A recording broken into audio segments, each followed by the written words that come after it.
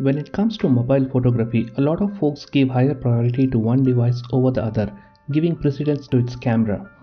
While on the other hand, people are very specific about the third-party camera app that they use to get the best control on the images.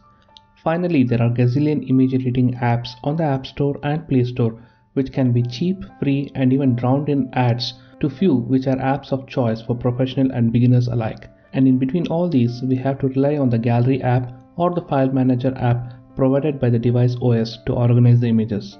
Let's check out if there is one-stop solution for all these.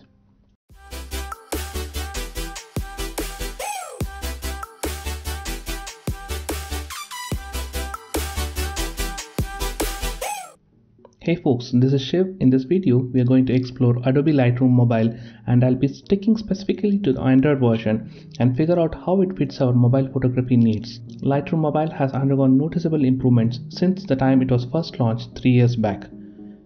Before we begin, couple of quick pointers. One has to keep in mind that the latest changes that is available in the iOS, especially the Details tab and the Highlights warning, have not been ported to the Android OS yet, but it's just a matter of time we will get to see it here also. Secondly, if the user has a Creative Cloud subscription, then upon logging into the account on the Lightroom Mobile, he or she can sync the photos back across all the devices like desktop and iPad, but we'll stick to ourselves to the confinement of mobile device and someone who is using this app as a standalone. Let's have a look at it from three different aspects: organizing the photos, editing the photos, taking the photos. Let's begin with organizing photos. This is one feature which most, if not all, of the photo editing apps lack: ability to organize photos into folders so that one does not have to keep scrolling in the gallery to get the right photo. All the photos taken using Lightroom Mobile app gets by default moved into the All Photos folder, but we can go into the folder and click on the required images and put it into a separate folder called Collections. The best part about this organizing is that you can have a collection based on certain themes or subject like portraits, architecture, family, etc. And editing photos in one folder will have no impact on the photos in the other folders. Next up is the editing photos. I think it goes without saying much that Lightroom was one app which was and is always primarily used for editing, and the features within Lightroom Mobile will not let you down. Lightroom Mobile comes with a plethora of options to perform editing. One can start with as simple as cropping the photo to make it suit for a certain social media need. Here the coolest thing is the straighten photo option in the menu, which detects the horizontal and vertical lines within the image and does a very good job in leveling the image. Talking about leveling, I'll come back to one more cool leveling option when we move to the third section. Once done with the cropping, one can move directly to the lighting, where we can do a very detailed control on the exposure, contrast, shadows, highlights, and much more. Here you can even choose auto mode to let the app decide what needs to be corrected, else take the advanced step of using the curves to get the finer adjustment. White balance is one thing which most mobile cameras struggle to get close to being correct, and the color tab is where your control lies.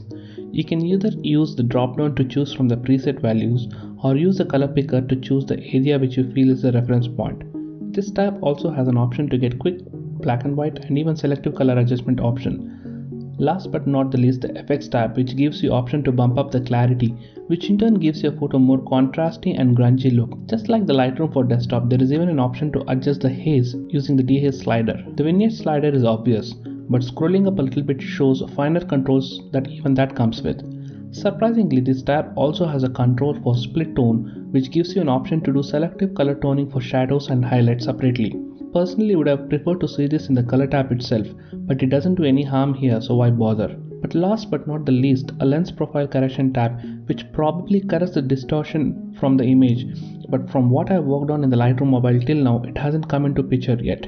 Oh yeah, one more thing, a reset button, which will help you reset to a certain stage or all changes done to the specific photo. At this stage, either opt for the share option on the top right of the app to share it to social media directly, or save it to the local gallery, which is basically an export to be used later. But any changes done will be non-destructively saved within the app. Now the last thing, taking photos. While you might be ready to accept the fact that your mobile camera are nowhere near the super expensive interchangeable lens cameras, but they are good at what they do, and that's the reason why folks like us invest so much on mobile phones with good cameras. The very first thing one can notice in the Lightroom mobile camera app in the top is DNG. Yes, Lightroom Mobile gives you an option to capture photos in compressed JPEG or uncompressed digital negative or DNG, which most mobiles don't offer natively. Secondly, at the bottom left next to the huge shutter button, you see a drop down with three options: Auto, Professional and HDR. Auto mode, as the name says, is fully auto mode with minimal or no control on the images, except for the fact that sliding on the screen to the right or left gives you control on the exposure of the image. It's in the professional mode where things get interesting, where you can get control on every single variable like shutter speed, ISO, white balance and even focus. The HDR mode is a bit tricky as it expects the camera to be steady as it takes images in different exposure and blends it to give a single resultant file. Tapping on the three dots on the right will give an additional settings like image aspect ratio, the timer and some additional option for an on-screen display. The on-screen display has two specific features. One, the grid, which you can choose from three different options, but the level is what I felt very useful. It'll help you level the phone on two axes to ensure that you don't get crooked images of the camera and that your horizon is always straight. The gear icon in the end gives additional options, but apart from the geotagging, I didn't find anything much impressive out there. For those who fancy, there is even an option to take photos with certain pre-baked look embedded into the images like black and white, flat, warm, etc. But these are things that can be done later in the editing also. By default, all the photos taken using the Lightroom mobile app goes into the All Photos folder or collection, and it can be moved to separate collection as per your need, as explained before.